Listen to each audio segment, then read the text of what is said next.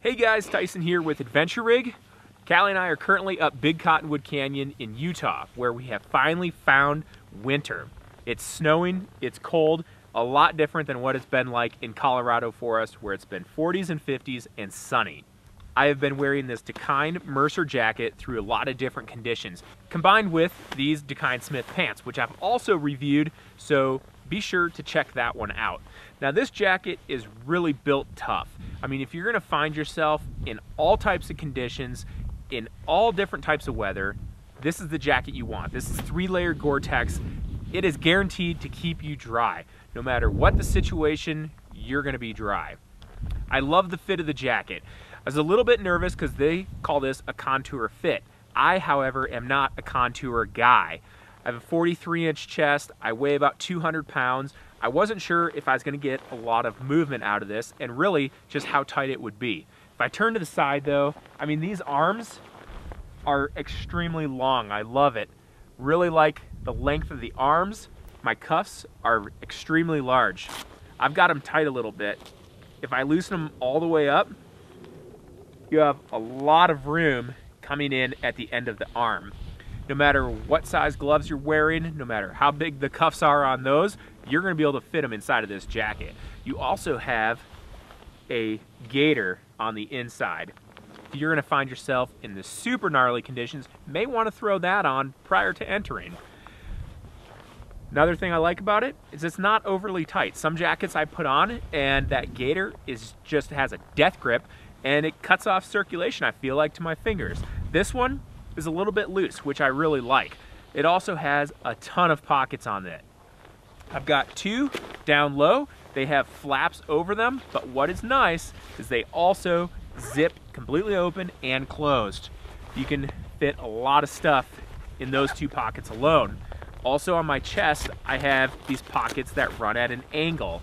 Now, the one thing with these is I find that they're not extremely easy to zip open and zip close because of the angle that they run at. And then trying to get into them, it's just not the most friendly pocket design in my personal opinion. I still use them, they're huge, I can fit a ton of crap in them. They're just kind of cumbersome to get in and out of. But don't worry, they've got you covered because they've got the two huge pockets on the bottom. Another thing I really like about this jacket is the media pocket. It's underneath this storm flap. So you don't actually have to unzip the jacket and go inside to access any media. Just has a nice little zipper right here and a nice large pocket. I can fit my phone in there. I've got an iPhone 6. An iPhone 6 fits in there. I don't know, for you guys that have those phones that look like tablets, they may not quite fit, but an iPhone 6 does. And then you can run the cord right through and up the collar into your ears. It's one of my favorite media pockets that I've seen so far. I really like the hood on the jacket. It's quite large, so if you're wearing a helmet, you can fit it on. With my bird helmet, I find that it is a little bit tight on the very top. It definitely doesn't really restrict me, but I can just feel that it's a little bit tight, which is great though, because I'm not gonna get a lot of snow. Hopefully you're not skiing in the rain, any water, anything going down the sides. On the back, I do have a drawstring that can cinch it down, as well as on the sides here, I have two buttons. So with the helmet on, it can be a little bit tight right here. But if you open those up, you get a lot more space out of it. It's a really cool feature that I haven't seen before, but I really like it. Going to the inside of the jacket, we're gonna talk about more pockets because you've got them. So why don't you use them? Got my POW skirt button. Stand by, I'm frozen. I have two really large mesh goggle pockets.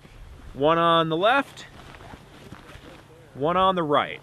Plenty of room to stash goggles or whatever else you need to throw in there. The POW skirt has really come in handy lately, which I love because that means we're skiing POW.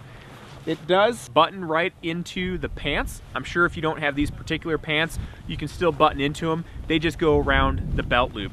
Two on the side, one in the back. Nothing too special there, but it does keep the snow out, which is awesome. The exterior of the jacket is also extremely durable.